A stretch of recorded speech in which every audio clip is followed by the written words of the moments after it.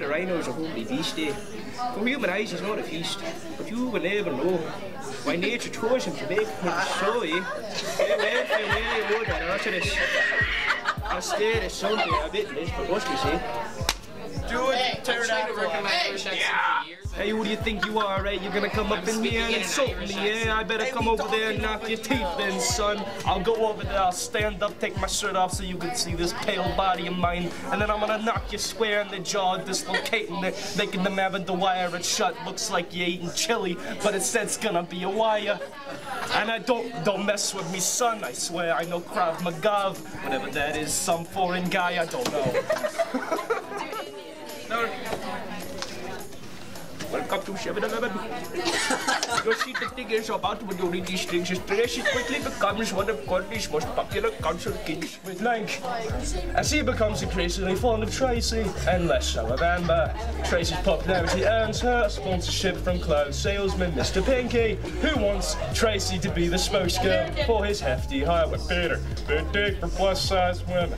Tracy convinces Anna to accompany her the hefty hideaway and act as her negotiating agent. In the process brings her Mother's Days as an agoraphobic in the end. At school, Tracy eventually introduces Seaweed to Penny, and two of them instantly are smitten with each other. Julius Caesar.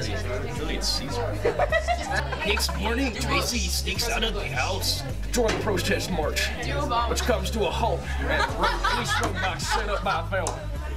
The entire company of protesters is arrested, although Tracy manages to escape, tying a panty to the bed of stairs with a jumper rope. Seaweed and a few of the other detention kids haven't. This is Tracy's house in order to look for her. He is as much in love with her as she is with him.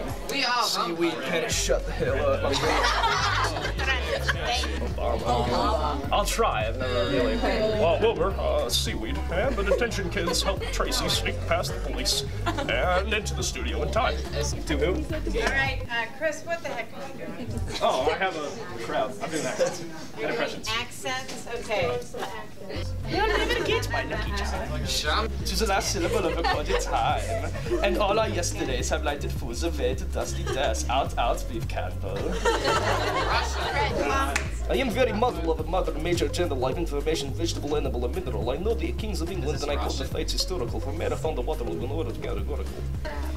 During the whole of a dull, dark, and soundless day in the autumn of the year, when the clouds hung oppressively low in the heavens, I had been passing alone on horseback through a singular, dreary tract of country, and at length found myself in the shades of the evening dawn within the melancholy house of Usher.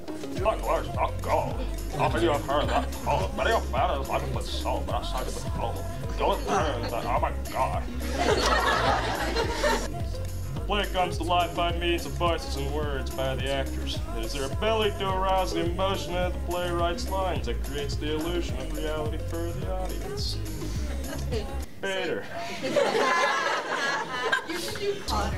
Goose goes poison. Do Forrest Gump. Poison for goose. My name's Forrest. You want to know how I got these scars? Yeah.